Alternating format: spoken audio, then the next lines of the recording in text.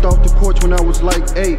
Niggas don't like me cause majority of them fake. They fake. Majority of them hate, but I don't pay attention. You either pay me or pay me no attention.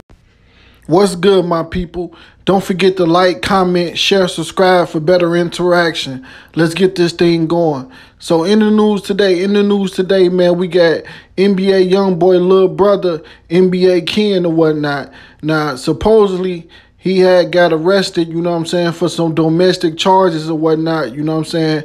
They saying that he caught something in his girlfriend's phone, you know what I'm saying. He started wilding out. How I feel about that? I feel like, man, if that's going to be the case, y'all don't need to be together, you know what I'm saying? You could have just ended it right there, you know what I'm saying, before it got this far, you know what I'm saying?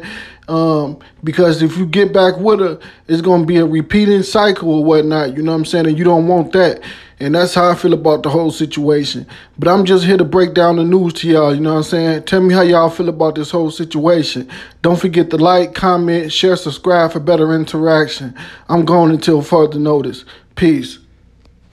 Jumped off the porch when I was like 8. Niggas don't like me cause majority of them fake. They fake. Majority of them hate, but I don't pay attention. You either pay me or pay me no attention.